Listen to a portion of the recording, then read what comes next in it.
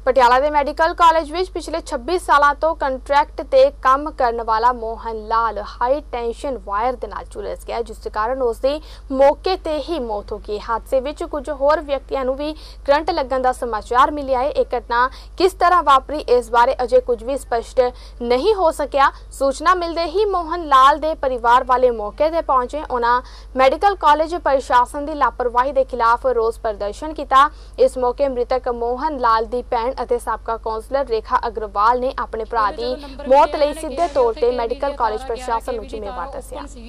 भी एट ए टाइम तो उत्थे ही डैड हो गया 5 मिनट च ही। उस तो बाद असी उरे आए, उरे 3 घंटे हो गए सानू खड़िया नूं।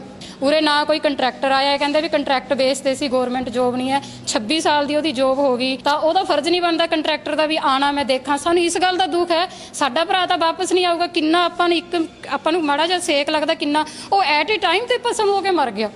मैडम कह रहे हैं भी हुणी तार टुटी आ, उदों ही गिर गई। एवें कदी हो सकदा जी? प्रशासन झूठ बोल रहा है। 5 मिनट च ही इन्होंने तारा ठीक करातियां।